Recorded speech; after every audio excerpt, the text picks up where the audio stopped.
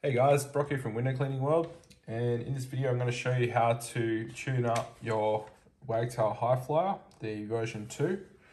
So if yours looks like this, with the newer end clips and the end pads there on there, then this is the video for you. If you've got the older style aluminium one with the little saddle clips on there, there is a different video for that. One of the common things I see is this screw here is not tight enough, so this handle ends up flogging around.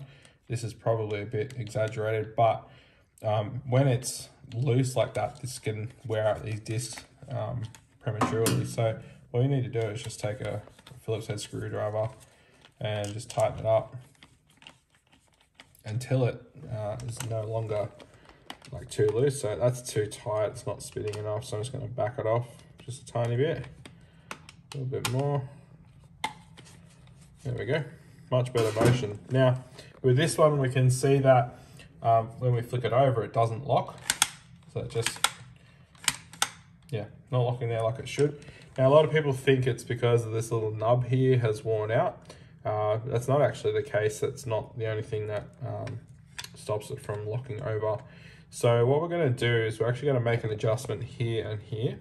So we're going to use some hot water and just some simple multi-grips. So we're just going to pour a little bit of hot water on here now, and I'm doing it in the sink here just to catch the water, but also because I'm going to use cold water to set the plastic once it's where I want it to be. So you don't need much.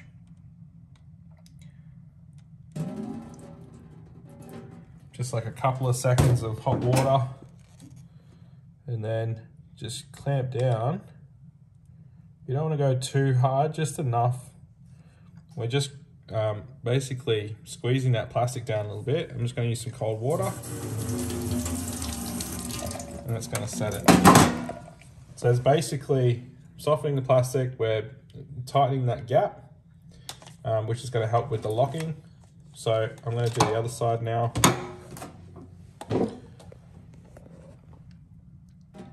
There's a bit of a freestyle video here, guys, and I am sick at the moment, so it probably don't sound too great.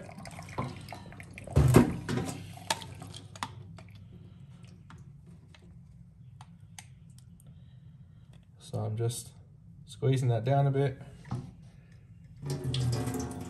Cold water to set it. And then check. Oop.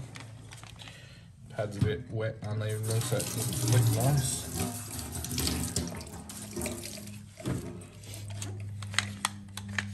Okay, so there's not enough there, so I'm going to go ahead and repeat that.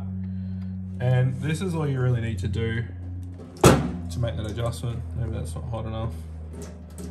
I did just boil this kettle a minute ago, 2 minutes ago. So I'm just holding down a little bit firmer on that one. Cold water again to set it. And then basically just rinse and repeat until you've got, so that's locking now. Get rid of this excess on this side. It's locking really well now. So all it takes is that little adjustment there, and you can get it to basically lock exactly how you like it. If you like it to lock really early, if you want it to lock with just a small flick, excuse me, or if you want it to lock when you flick it really hard, you can make that adjustment simply by heating and squashing that there. If you've gone too far, then heat it up, and then you can just squash it like that. So squashing it there, and that'll make that plastic pop up again.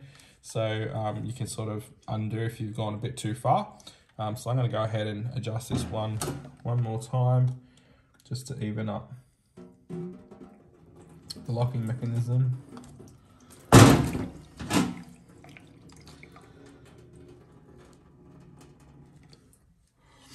I'll set that with the cold water.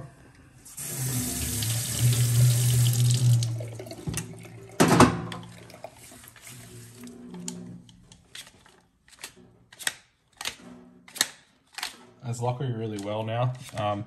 It's a little bit hard in the start, but basically as you start using it again, it'll free up a little bit, and then you'll have a really nice locking wagtail. So it'll take a little bit of practice, but it's a really easy way to just adjust that and get a really nice lock on your Wagtail High-Flyer. If there's any questions, guys, just leave it in the comments below, or you can always reach out to us at the shop.